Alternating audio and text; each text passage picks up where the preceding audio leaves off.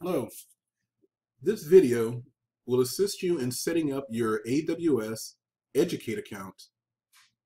For starters, you need to go to the following link: https://aws.amazon.com/education/AWS Educate.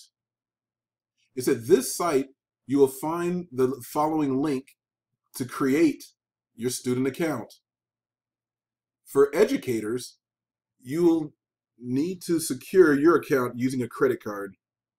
And that's when you go through this link for Apply AWS Educate for Educators. For this demonstration, we will use the student account. For a student account, you can secure an AWS account without the use of a credit card at all. If you do have an AWS account, that's fine. So click Apply for AWS Educate for Students. Next, you need to identify your role. For this demonstration, we'll be creating an account for a student. So I am a student is clicked. Then you select Next.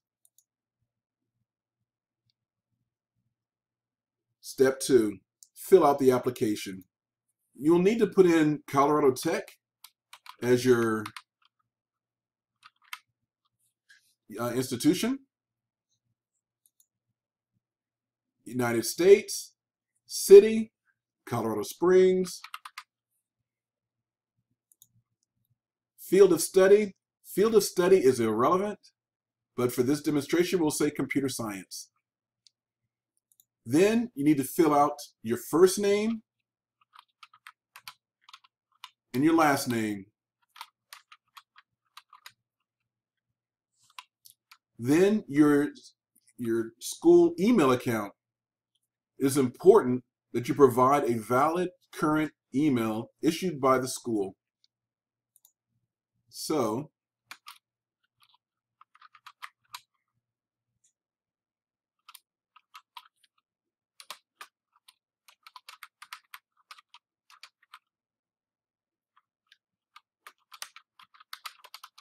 put in whatever your email account is.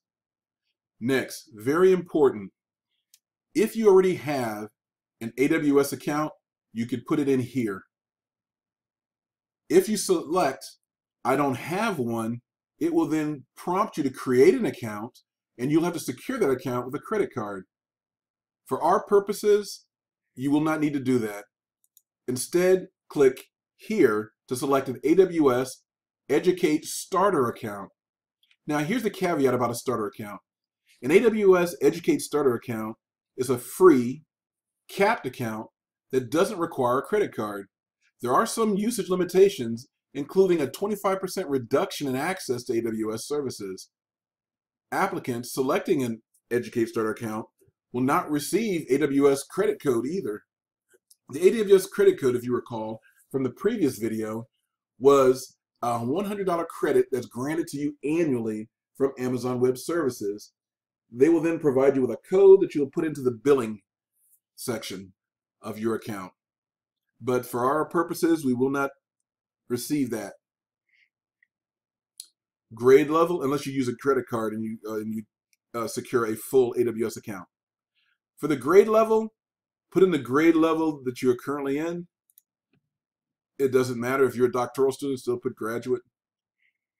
The graduation year, you put in the year in which you anticipate that you will graduate. This is because this account will follow you for the entire period while you're enrolled in school. And then the month.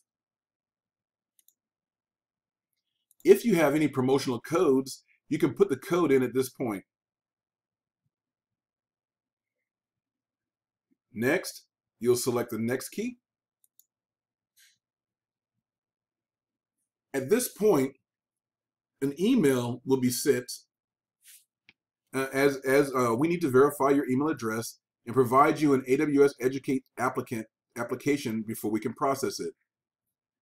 We sent an email address verification message to your mailbox for this demonstration, I did smithj@coloradotech.edu. Now I need to just check my email I should receive a email message, a welcome message with a verification code. You'll then put that verification code in here, followed by I am not a robot, and then you'll select next. After this, you should have your AWS account, and you will receive an email that looks like the following. The first email you'll receive will be a thank you for applying for AWS Educate. It will look similar to the screen, to this screen. Once your application has been approved, you'll receive a congratulatory email similar to the email you see on the screen now. The key things to remember is you can click anywhere where it says click here to set your password, to sign in directly, and to go to the AWS Essential Training. That concludes this video.